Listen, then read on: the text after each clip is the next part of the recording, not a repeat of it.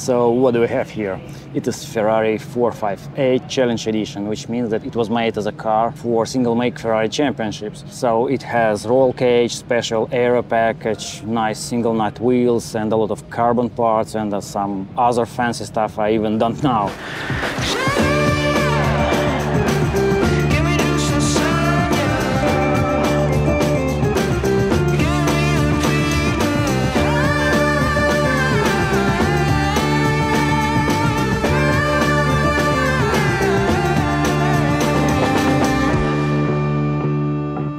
Hi there, today I'm at Dubai Autodrome. It's a nice, rather famous track in Dubai, surprisingly, and today we're gonna drive on a club circuit. It's really small configuration, just about 2.5 kilometers long, but rather technical. I think good enough to try the car. It's early morning now, but already about 30 degrees Celsius. Not ideal conditions for tires, of course, but who cares? I've been to this track before in McLaren 650. It's the car from the same league, I would say, so I have some lap time to beat today. It's just a reference time. Last time I was able to set like 1 minute 14 seconds. It's not great lap time at all, but it's mine, so something to compare. Let's see what I can do. It's pretty remarkable sports car, of course. It is powerful. Come on, it's Ferrari, of course. About 570 horsepower, I think. That's a lot, I have to admit, but dry weight is not so impressive, around 1300 kilos. So per ton it has about, let's say, 400 kilos per ton. They declare acceleration to 100 of 3 seconds or so, but I honestly doubt about these figures. Usually they are achievable only under very certain conditions, let's say, and with really good tires. But still has to be fun. But okay, it seems we have slicks here, so tires are okay. We'll see. It's not the most powerful thing I've ever driven, I have to say, but in top 5 definitely. It has electronic differential as well, pedals with dual clutch gearbox, 7 gears, some smart racing software, so yeah, will be fun. And of course I'm expecting very nice handling of mid-engine sports car. That's why I'm here, to try Ferrari.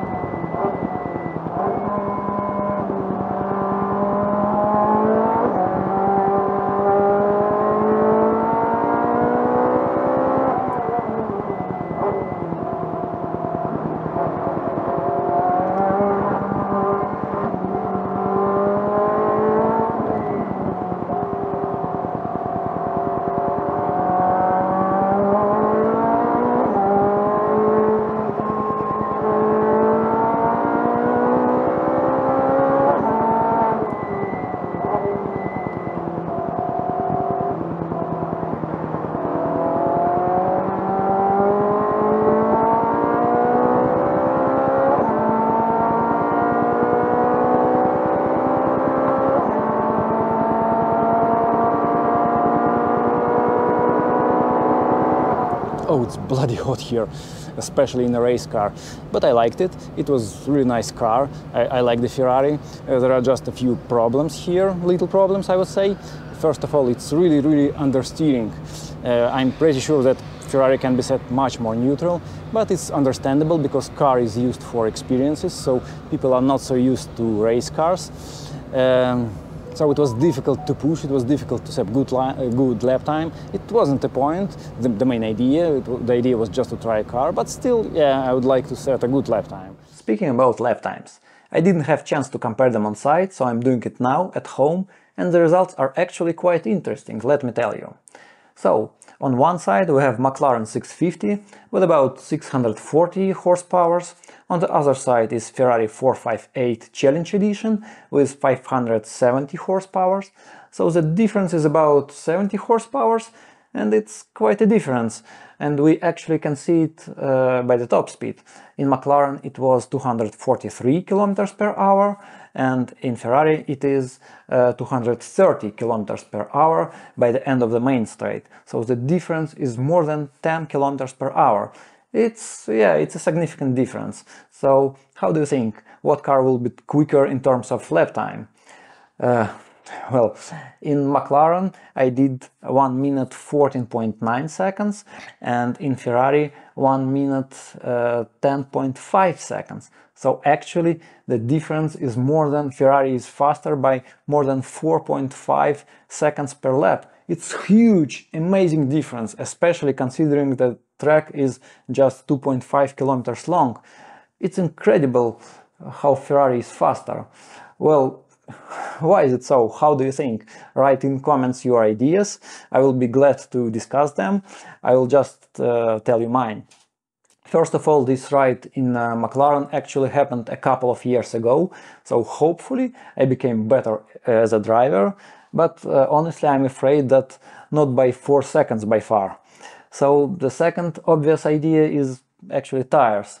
On McLaren we had some hard compound road legal semi-slicks, and on Ferrari it was full Pirelli slick.